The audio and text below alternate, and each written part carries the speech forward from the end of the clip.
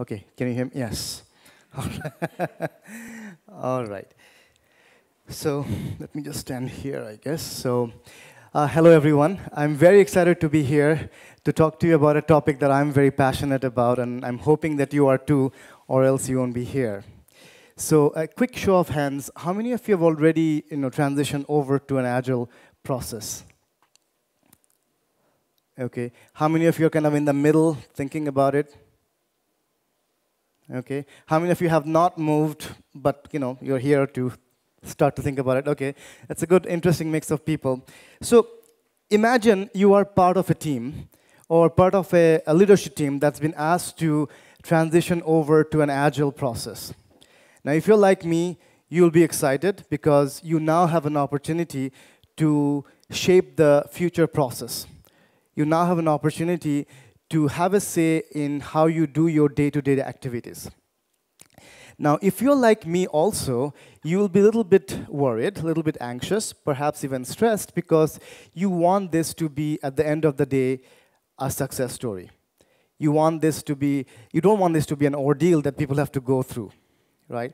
In this state of dichotomy, where you're excited at the same time worried, you sometimes wish there was a sage that came and sat you down and said, yes, let me show you the way. A sage, like a tall, good-looking, long hair, long beard kind of a guy with a white outfit comes and sits with you. Seems like somebody who knows what he's talking about. Well, I'm none of that. I mean, look at me. I'm not tall. I don't have hair. Some people would even consider me not good-looking, and by some people, I mean everybody except me. So I'm not that sage, but the good news is that having done a few transitions over my career, I have developed a few patterns that I believe would work in any institution. And that's what we're going to share over here. So by the end of the talk, you'll have those ammunition, those tips in your hands to be able to, again, do a great transformation with amazing results. And most importantly, enjoy the journey itself as you're moving through this process. A little bit about myself. I started my career at Oracle. I started as an engineer, moved to the role of an architect, and I was with Oracle for 6-7 years when I moved to a startup called Vantage. And depending on what you define as a startup, it was a 90-people company at that point. But we took it from 90 people to 400 people, eventually got merged with StarSite. I did that bit for 6-7 years or so, combining Vantage and StarSite, and then joined Taleo. 1 year into, or a little bit over 1 year into Taleo, Oracle came and bought Taleo, and I found myself back in the mothership. Now, a little bit about Oracle is that Oracle is a very, very big company. It has 140,000 people in their payroll, and they have a lot of lawyers, bunch of lawyers, right? In fact, just the other day I heard that Oracle is actually a legal firm that also does software. So when you deal with so many lawyers, you tend to develop this annoying habit of giving disclaimers. Some of them are useful, like the one I'm showing over here. Some of them you just throw out there because you can. Okay? So just understand that this is all my opinion, not Oracle's. So what to expect from this talk? I'm going to take you on a journey of the last transformation that we did at Oracle.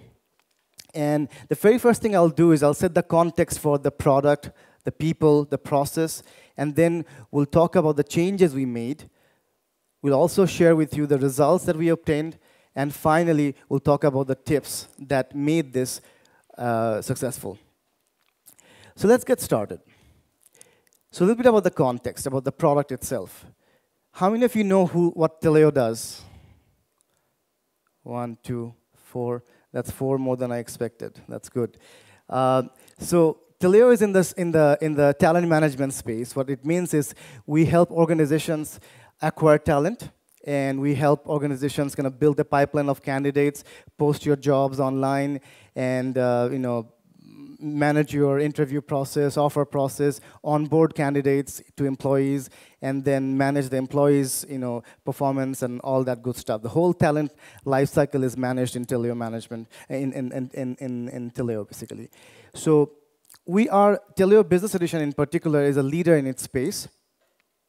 We have 47% market share. In fact, our next 3 competitors combined do not come close to our market share right now.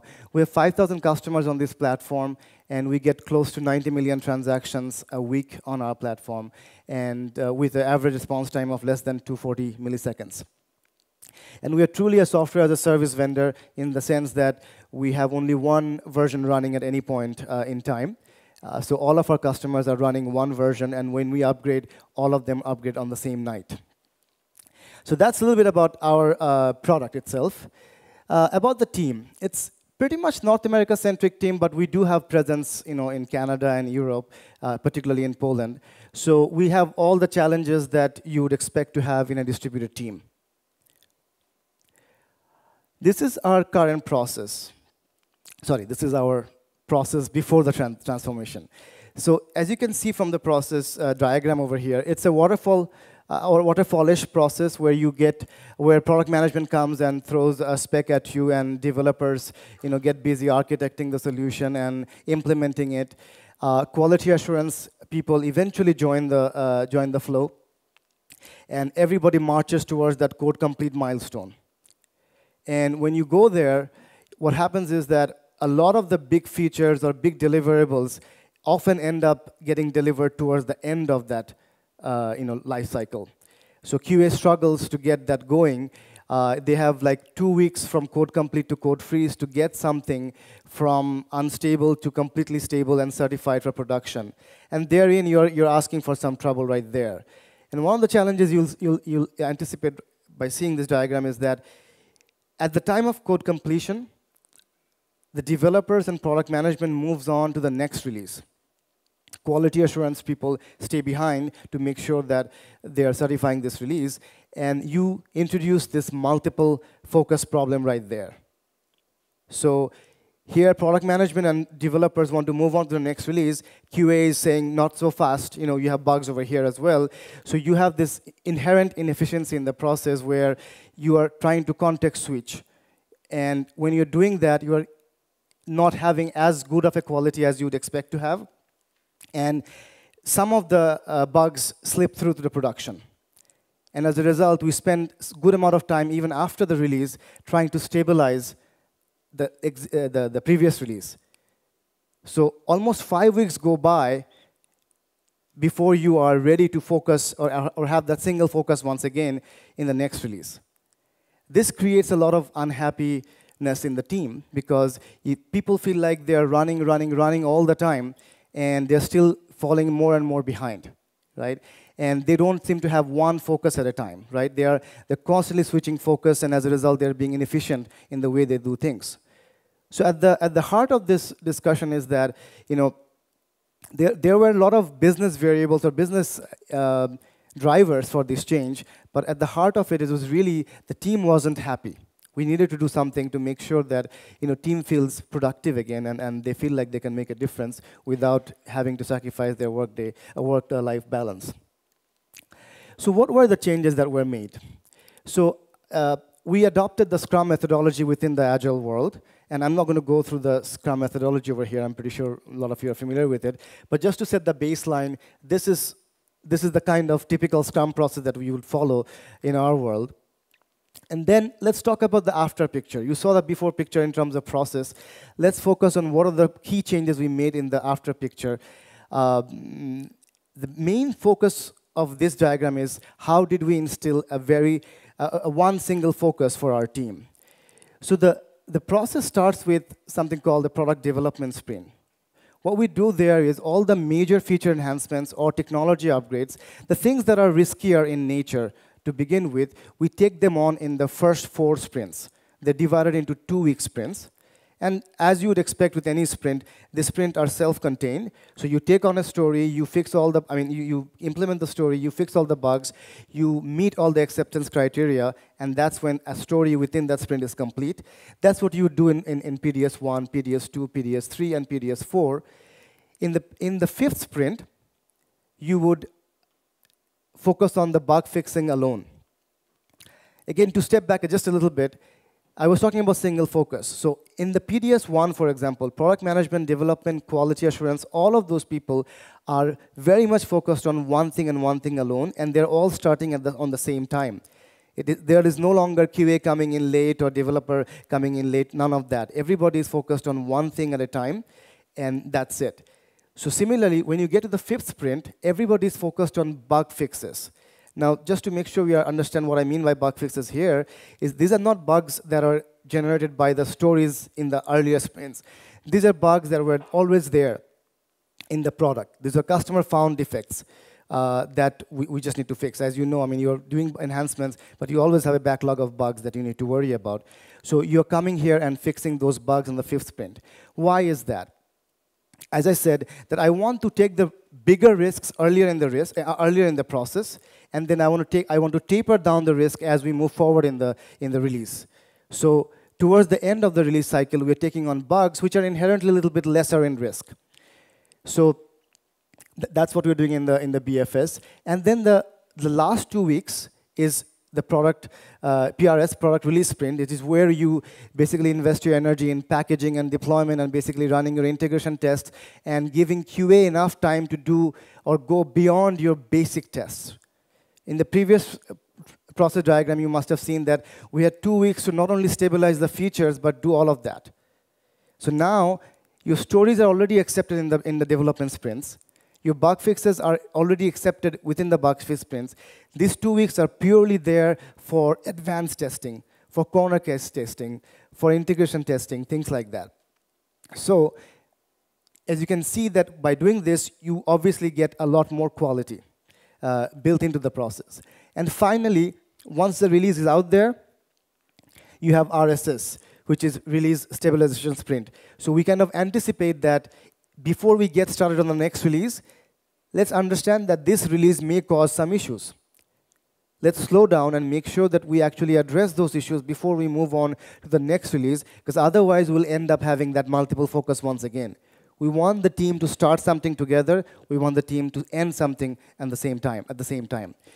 Now, if there is an inherent incentive built into this process, if the team does a great job, this 1 week might be nothing, meaning there might be no issues on production. And at that point, you have that natural cadence built into it where you can slow down a little bit before you start up again. So this is a very sustainable way of running things, right? Is there a glass of water I can have somewhere? Yeah. Oh, perfect. I hope this is not still water. Okay.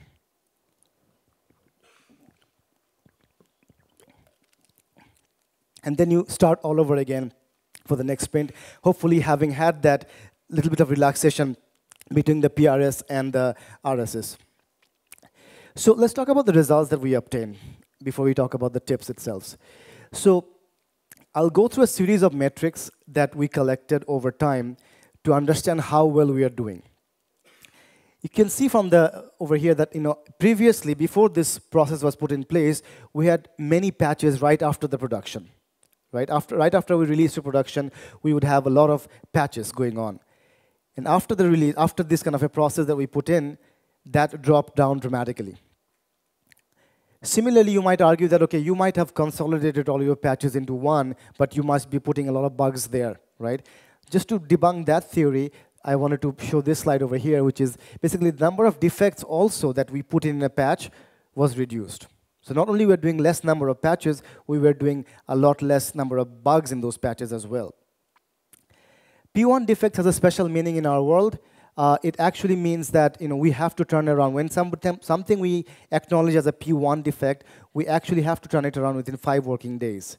So it has a special meaning, and that also reduced dramatically after we did this process change. Finally, what matters is our customer satisfaction, right? As to, actually not customer satisfaction, but let's say our support organization, who has to deal with support incidents as soon as a release goes out. And the way we look at a release is not exactly the way support looks at a release. We might have introduced only 2 regressions, let's say, but that may have resulted in 500 escalations from a support perspective. Whereas we could have done 7 regressions, and we might be feeling really bad about the release, but support might have gotten sporadic calls from different customers because that didn't really impact too many people, for example, right? So we wanted to devise a metric that would give us the health of the release from a support perspective, and this is what that is. So we have this total number of incidents that come in a week, and then we also want to measure how many of those came in because we just had a release. And if you look at the before picture, there was a substantial increase in the SRs, or the service request, after the release within the previous process. But after the process changed, even the SR volume got lower. It almost became a non-event. Nobody even really knew that there was a release that went out. Customer satisfaction also went up, just the way it shows on the graph. So over time, this had a happy ending all around, including the team that was unhappy to begin with, right? So now that we've talked about the results, let's talk about, by the way, this is just another disclaimer that I wanted to show you. This is the picture on the right is how I looked before the first transition, and it's basically after after I do the first transition without the tips that I'm going to be able to share. That's how I look. So it's important to understand those tips, otherwise you may end up looking like me. So let's talk about the tip number 1. So one of the basic mistakes sometimes people make is, Agile is very known in the industry right now, and most people understand the value of it. So when you think about making this change in your organization, you often feel like this is a no-brainer. Everybody understands it. We'll just go and talk about it, and it'll be done. It often is not the case. There may be a good proportion of, good majority of your team and the stakeholders that might buy into it without even having to be sold about it. But there will always be a group of people. There will always be maybe one key individual that needs the selling, that needs to be convinced, right? And that's the point over here, is that if you don't want to have that discussion in an unprepared manner, you want to have the most complete set of information and the most compelling business case first time around. And in order to do that, you should talk to your stakeholders upfront and basically, on a one-on-one basis, and understand where they are mentally as to, are you open to this process change, and what are your reservations, what are your objections, and note it down. And when you are in that boardroom situation where you're presenting or you're pitching this idea that we need to move to an Agile process and whatnot, you need to have all those objections in your mind so that you don't have to think on your feet and deliver a response against those objections. So you will be much more prepared. And in the odd case where everybody is completely bought in and you went there fully prepared and nobody asked any questions, that's great. Because even though you might feel like you over-prepared for it, down the road, there will be somebody in your team, or maybe the entire team would have similar questions, but now you're fully prepared. And the way I have organized the tips in this presentation is, it's not in the order of importance, but it's kind of how you'd approach them as you move through this transformation. So it's more like a timeline-based order over here. So let's skip to the next tip. So another thing that I found very useful is that a lot of times you feel like half the team already knows Agile, and half the team maybe not very familiar with Agile right now. So maybe this group of people can teach this group of people, and you'll be done, right? The challenge there is that Agile is understood by everybody differently. Everybody understands the jargons, I guess, but they interpret the meaning of it very differently. So you almost need to have a process where you can together unlearn everything that you know about Agile and then relearn it together as a team.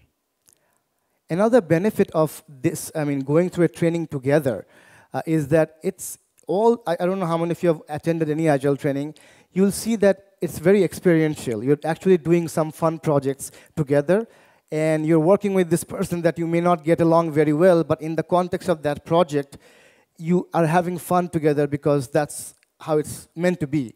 So you kind of take that and say, okay, it'll be very wonderful to work with this person or this group of people in a similar setting. Agile can make it very fun for me. So if you go to a training together, you first of all unlearn some of the things. You can actually relearn some of the jargons in the same manner, experience it together, and whatever doubts you have, whatever debates you have, you can have an expert kind of resolve those differences for you in that training itself. So if somebody has a question, they can ask that question, and everybody in the room can hear that answer, and either they're convinced by it or they will ask follow-up questions, but you have an expert talking about it. So as a result, there'll be more buy-in, and it might actually resolve future differences right away. So that's another tip. If there was, excuse me,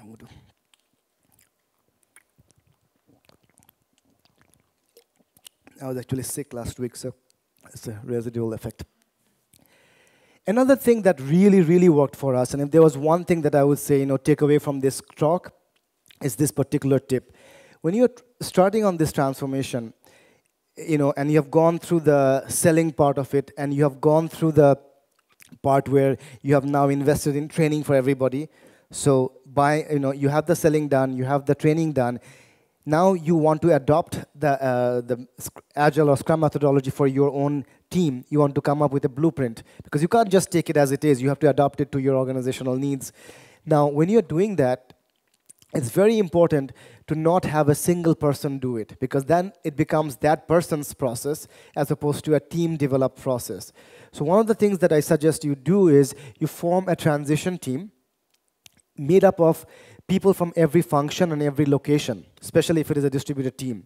So you may have a member from a QA team, you may have a member from a development team, your architecture team, product management team, and in our case, we had we have a representative from Poland, we have a representative from US. So you put them together and make it that group's problem to come up with a blueprint. The advantages of doing that is that you'll have more than one person thinking about the changes, and you'll bring in a lot more perspective into the process. If only developers were working through this, they might only think about the problems developers face. But if you bring in QA to it, if you bring in product management to it, and you can now look at the process from every angle. And hopefully there'll be more ownership, because it's not, again, one person coming up with it. It's 6, 7 people are coming up with it. And one of the things that also happens in this is that there is this cross-functional appreciation that starts to generate. I have had situations where, developers would come and tell me about, I didn't realize that, product management did so many things before the release in terms of communication with customers, and so many things you have to be worried about when you are doing a release. Similarly, product management would come to me and says, I didn't realize that we had such methodical approach to QA, quality assurance. So now people are talking to each other, people are understanding each other's concern. It kind of builds the team spirit a lot more if you went around, having a group of individuals owning the blueprint. One more thing that I forgot to mention is that when there is resistance from the team, let's say we develop this blueprint and we present it to people, and all of a sudden somebody from QA or PM or dev is, asking a question or not agreeing with something, it's perfectly okay to have a debate, but you get a lot more credibility if somebody from their team is answering that question. So that is another advantage of having a cross-functional team do this.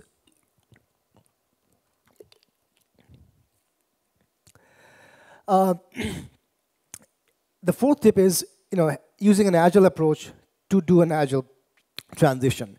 So we already talked about forming the transition team. Give me 1 second, sorry.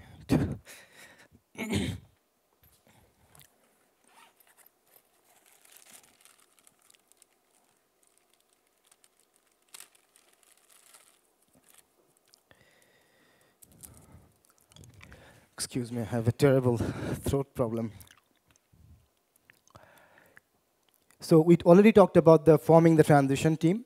Then what we did in our world is that we actually assigned actual Agile roles or Scrum roles to people. I became the product owner who wrote actually the stories for transition. So the only difference between a product team doing, developing product versus a team that is developing an Agile process is that instead of developing a product, you're developing a process. So you could still write stories for that. And so we created a backlog of stories. We actually configured the tools. So we are using Atlassian tools, and we would have to do that anyway for our regular teams. So might as well get a head start and start building the tools that we need. And we also prepared all the Agile boards that we required to figure out the burn downs and everything else that you actually track in an Agile process. And we also did the sprint review meetings. This is where you take it one more step further in terms of getting buy-in and making it, making the ownership go beyond that group also. So what we did was every week, it was a week-long sprint where you would come up, you'll work on the stories and you'll come up with a decision as to how you would resolve the story. And then you do a sprint review where the entire team would come together and review your decisions or review your approach and give you feedback weekly basis. Now that means that they don't have to wait till the entire process is over before they can give you input. They can give you input right away and every week incrementally. So now you're not only having 7 people or 8 people driving this process, you're getting the buy-in from the entire team and on a weekly basis. So by following this methodology, what you're really doing is you're actually validating the process you're creating on the go. So by the time, and if you have done Agile, you know that it takes a few sprints for you to get a hang of this new process. So by doing this as part of the blueprint creation itself, you're validating your process as you move forward. This is just an example. So we had created close to 30 stories for Agile transition, and I couldn't really put a lot of description over here, but these are the things that we were worried about. For example, how do we form the team? We have, this many people in this many different locations. Let's figure out, let's create a story for creating a team. As simple as that. But let's also figure out how do we deal with vacations? How do we deal with shared resources? How do we deal with, meetings? So there are so many things you need to think about in order for you to have a smooth transition. I would rather invest that time up front as opposed to, figuring it on the go. Because people will come back and say, this was not very well thought through. But having all of these things thought out before the change would make your journey much more smoother. This is just one example of a transition story that I wrote. If you notice, it follows the exact template that you would follow for a regular Agile story, for a product development story, for example, right? So you would follow the story definition, the acceptance criteria, all of that. Tip number 5 is document your rationale for the decisions. Now, I talked about 28 different stories that we actually worked on before the transition. Imagine having to remember all of that, right? And oftentimes you yourself will forget about it in weeks, right? So by documenting it at any point, if you have ever doubts about, okay, why did you even choose that way? Or some random person walks up to you like, I don't like this, I don't know why you chose this is stupid, right? You can always go back to your documentation and re-justify what you did. I'm just going to give an example. So this is our wiki space where we actually started documenting all the decisions we made around the story. So something as simple as when to start the sprint itself. You would think that's a no-brainer. It's a half an hour discussion and you'll be done, right? That was not the case because our initial reaction was, okay, we'll start on Monday, we'll end on Friday. Right away, the Poland team would say, well, your Friday is my Saturday. That's not going to work, right? So we started going through each and every day and basically figuring out the pros and cons of it and documenting it and then saying that looking at the pros and cons, we believe this is the right way to go. We actually went from Thursday to Thursday. That made the most sense for our team. Now, if somebody were to ask this question, why the hell did you pick Thursday as the start day? It's very hard to remember all of it all of a sudden, right? So, but if you have it documented, you can always give them a link. This is the thinking process we went through so that you don't have to remember everything, especially not on your foot. These are some more examples of the things that we have had to worry about. We already had a set of meetings that we were conducting. How do they change as part of the transition? How do we deal with internal defects? Okay, so all of those were well thought through. Now, one of the things I wanted to also push for here is that I don't want to jump into the process thinking that, okay, I've taken care of 60–70% of the issues, we'll just figure it out along the way. That will happen regardless. Even if we thought through everything, there'll always be something that will come up when you're actually going live with this process. But I didn't want to leave anything that we could think of that we should have talked about for the future. We wanted to talk about it. One of the things is, people are going to take vacation. They're going to go fall sick. You know there are special events that happen. How does it impact your sprints? So we wanted to have a process for that. So especially like emergency patches. Just because you're going on Agile and you're going on this release, the process that I showed over there, doesn't mean that there won't be an issue that customer needs a patch right away. So how do we deal with that distraction? So we put in some thought around that just to make sure that we are not thinking on the fly when that happens. We are prepared for it beforehand. Similarly, what does vacation and sick days and all of this mean for the different roles? If it is a Scrum Master, how do we deal with it? If it is a product owner, how do we deal with that? If it is a regular team member, what do we do about that? We thought through each one of those scenarios, documented it, made sure everybody thought that that's the right way to go, and that's when we closed it. Similarly, you have architects. You may not be able to afford an architect per team. This may be a shared resource. Or you may have an external resource like cloud operations, right? They are not part of your team, but for this story to happen, you may need to have hardware provision for you or a software deployed in a certain way for you. So those are dependencies. How do we take care of that? How do we depict that in our boards, in our tooling? All of that, we put in some upfront thought into it. Engineering initiatives. Now that we have a common backlog and one backlog for the product, how do we make sure that they are interweaved with our engineering initiatives? So we have to have one priority list. So we have to have a way of figuring out how does our architect work with our product manager to weave in engineering initiatives within the product priorities. Seventh tip is about not be so dogmatic about Agile. Now, even in this room, I'm sure there are Agile purists, and I respect them. But at a certain point, you need to understand that we're not building a process for a process. We're building a process to make our businesses successful. So if that's the case, in certain cases, without violating any of the Agile principles, you may need to compromise here and there a little bit. I'll give a few examples.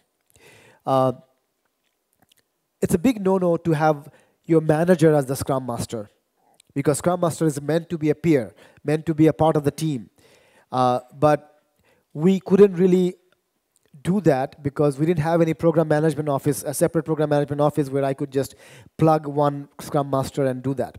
We also didn't want to sacrifice our individual contributors' capacity by having one of the individual contributor become Scrum Master, because it will take away from our ability to deliver more and more features.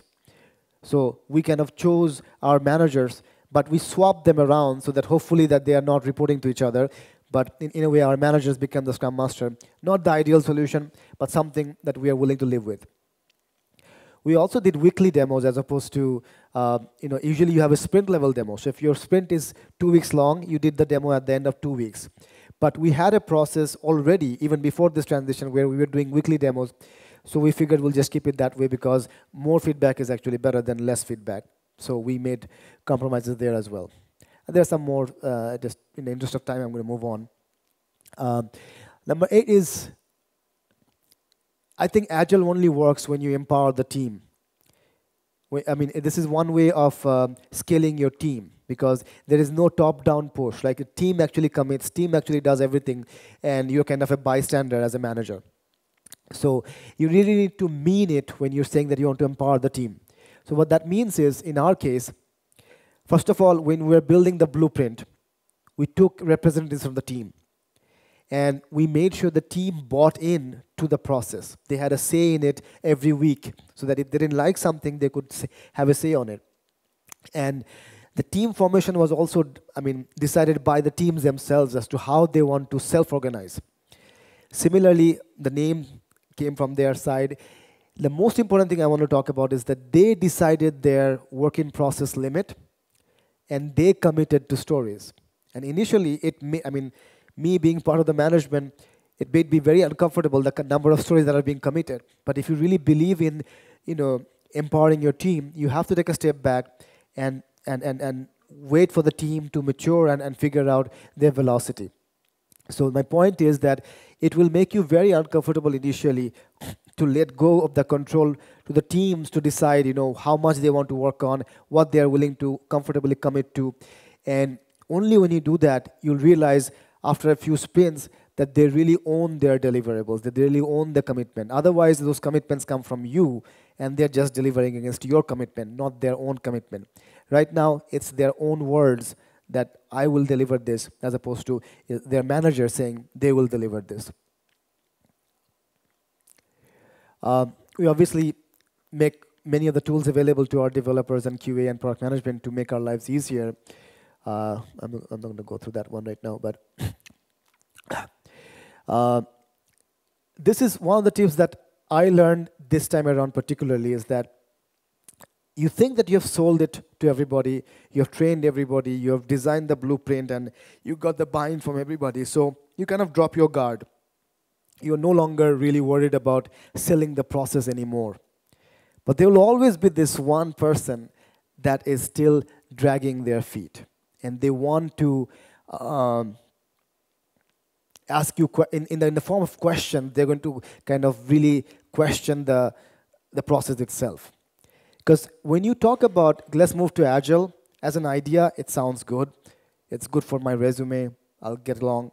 But then as it starts to happen, you see the real changes happening, you get into a discomfort. You get into out of your comfort zone, basically. And that's when you start to have this subtle resistance.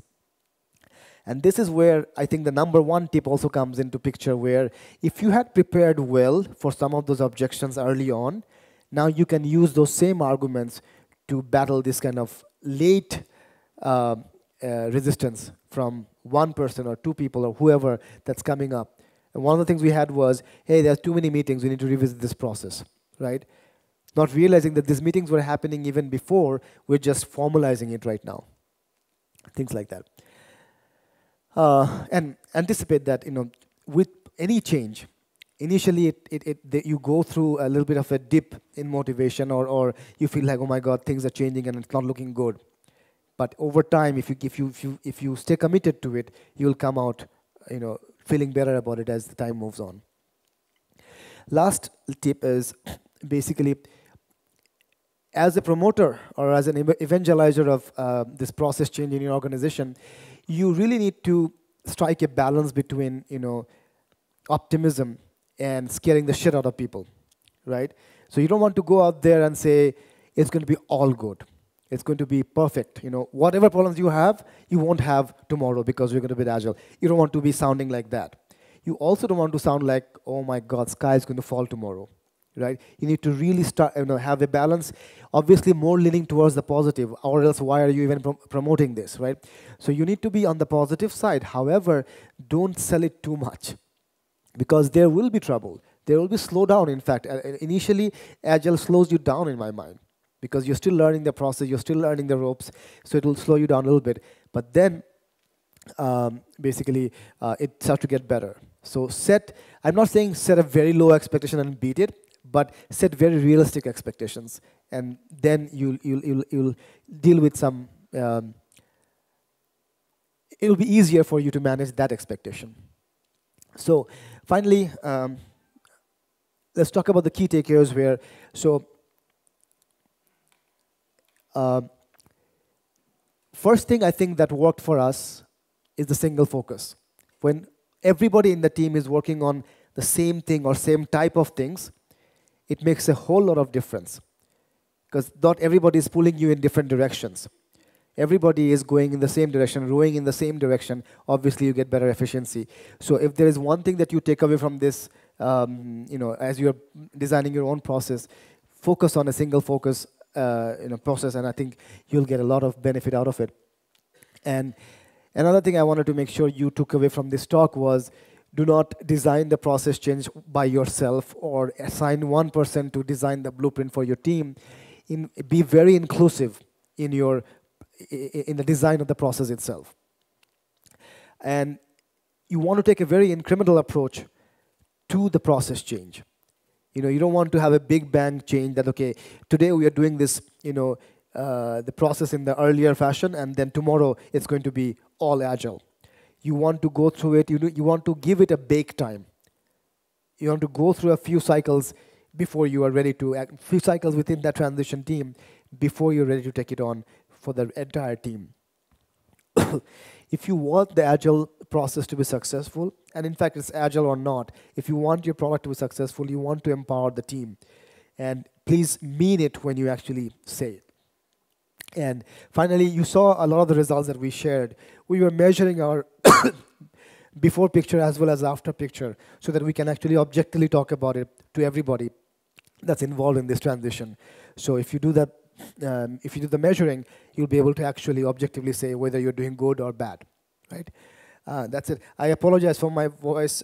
I actually cut down my talk a little bit because I knew that if I went on the normal way, I would not be able to finish the talk. So really apologize. I traveled from US yesterday, so I really felt sick. So, all right. With that, I think if there's any question, I'm happy to answer. Any questions? Yes. Sorry. Oh. Whoa. That's not me, actually. Sorry for the short. Just wonder if you, through your career, you had probably several agile transformations, and when you can say that you succeed in that, and which was the longest one, like about period? So you're talking about in my career, I've done a few transitions. Yes. Longest one meaning from the start of thinking that I want to go to Agile to actually being Agile.